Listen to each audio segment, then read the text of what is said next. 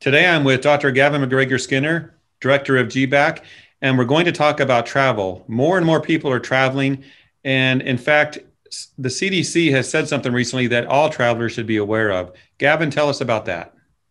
Yes, this is very important for everyone, not just the cleaning industry, Jeff, but everyone. Just this month, February 2021, the CDC has said that they're seeing more and more people travel. Planes, trains, buses, public transportation is all increased. And they made a mandatory order that you must wear a mask on public transportation.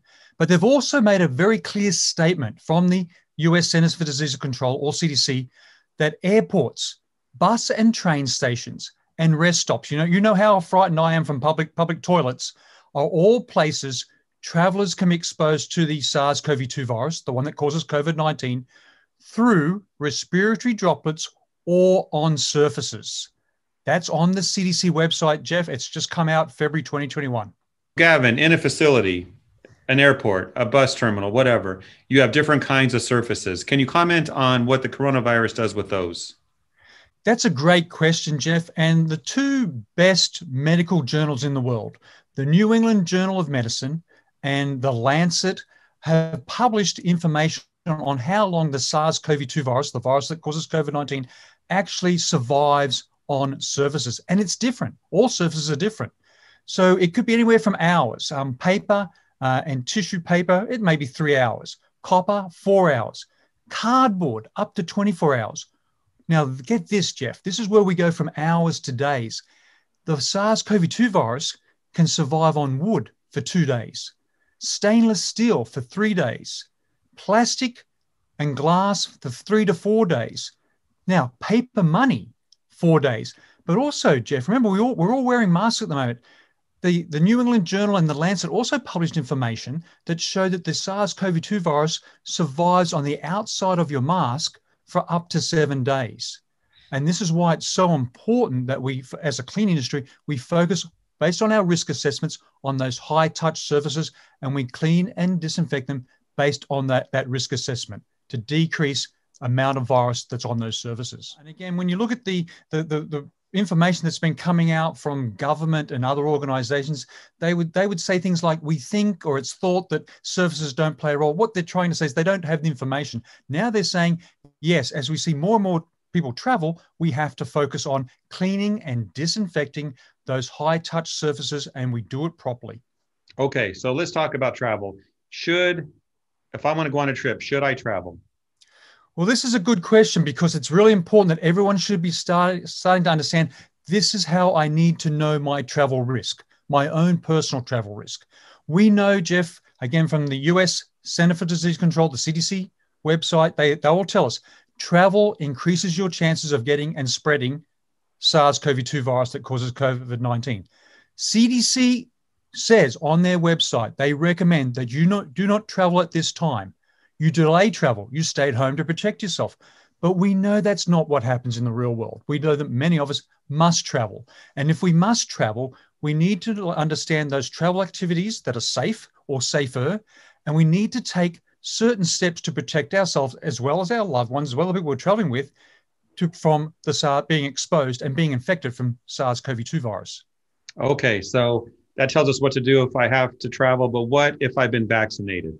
What about that? This is important. And so if you've been vaccinated, you need to understand that you need to wait at least 2 weeks after, if it's your second dose with the Pfizer or Moderna vaccine.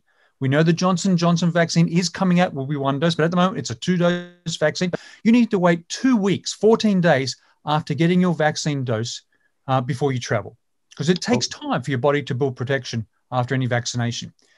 You need to, again, wear a mask. You need to follow both the state and local jurisdictions, those requirements. You need to avoid crowds. You need to wash your hands. You need to take extra supplies. But you also need to avoid anyone who could be sick. You need to avoid, Jeff, touching your eyes, nose, and mouth. Now, the big challenge that I find right now for those that have been vaccinated, you will get a vaccination certificate. That vaccination certificate has no unique identification information on there for you but your name. So anyone could use your vaccination certificate. This is what ISSA, the GBAC team, would like to recommend to everyone right now. When you get vaccinated, when you get your vaccination certificate, put it right on there, your own address. There's not a space on there for you, just write your address. Write down your cell phone number. So if someone says to you, I don't believe you that this is your vaccination certificate, you can say, call that cell phone number. And if that phone goes off in your pocket, it's you. Also put down other identification numbers, your driver's license number. And if you're traveling internationally, I would highly recommend you put down your US passport number or any passport that you're traveling with. Put that down on the vaccination certificate. But this is information that every individual needs to do on their own because no one's telling you to do this. All right, Gavin. How can the cleaning industry help? Well, I think this is important, Jeff. We are seeing through the ISSA Global Biorisk Advisory Council, the GBAC team, through our GBAC Star Facility Accreditation Program, the number of airports, the bus terminals and bus stations, the public transportation networks, the hubs at the moment that are contacting us, asking us for assistance. Every terminal, every station, every bus, every train, every plane, again, this is where crowding can occur. And it's so important that the cleaning industry becomes together as a collective coalition, as a body, as a team, and says, yes, there's going to be risk out there, but we have the tools, we have the equipment, we have the disinfectants and the cleaning products, we have the knowledge and the skills to decrease the amount of virus, which we call the viral load, to decrease the amount of virus in your terminal, in your bus, in your train, in your plane, to make it safer. This is all about making indoor spaces safer, Jeff, as we move again into 2021. So it's really important that we help as much as we can everyone within the clean industry to be good advocates, to be good citizens, and to do what can work and what can help protect and save lives. Well, Gavin, great information. The public needs to know this. Thank you for your time today. You're welcome, Jeff. Have a good day.